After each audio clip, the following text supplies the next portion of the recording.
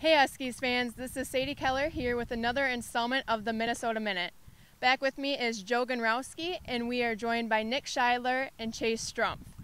Those two are both from Southern California and go to UCLA.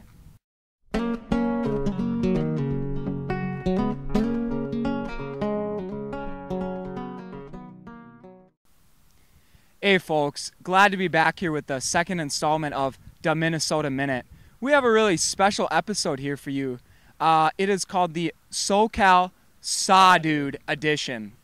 To my right, I have Nick Scheidler, and to my left, I have Chase Strumpf. So Nick, how's it going today? Pretty good. Thanks for that. Well put. Chase, and yourself? Just doing radical.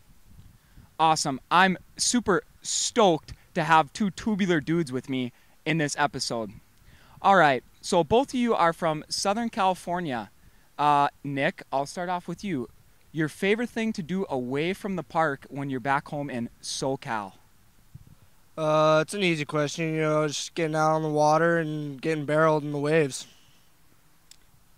I don't know much about barrels besides baseball bats, but man, does that sure sound like fun. Chase, and yourself? I mean, another way to put it is really just going out in the water and getting really pitted. I really enjoy just being in that barrel, me and the water. It's great. Well, you came to the right place in the summer, the land of 10,000 lakes. Got plenty of water here.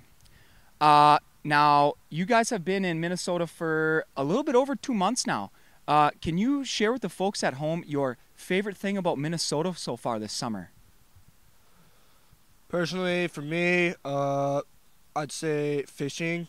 Nothing better than reeling in a fish and holding it up for the camera.